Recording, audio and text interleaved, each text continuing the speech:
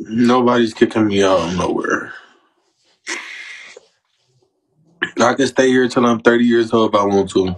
I'm crying because I gotta move out so I could grow up and I guess force myself to do some shit like get the degree that I wanted and stuff like that because I supposed to be a police officer, believe it or not. But it's a long story short to why I'm not a police officer.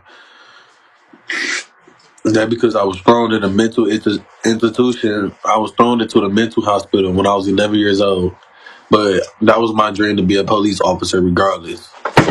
So them throwing me into a mental institution made me believe that I was mental. You feel me? I started believing them things. I started believing that I was slow.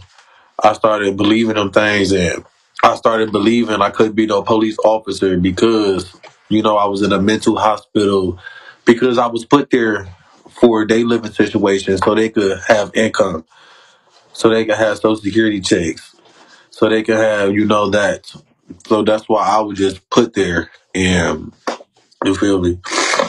Uh, you won't be able to. So I should be a police officer right now. Every time I see the Detroit police, I light up. Like I swear to God, I supposed to been on the I supposed to been on the squad. I swear to God, believe it or not, I supposed to been a Detroit police officer, and I'm 23. I was supposed to been one.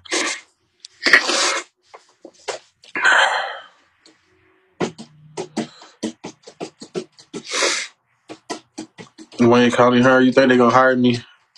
Is it too late? Like if I fix my life together, I want to know if it's like too late to be a police officer. Like I don't want y'all to tell. I need to talk to somebody up front.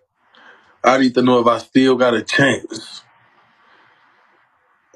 Like I ain't got no disabilities, so I just want to talk to somebody.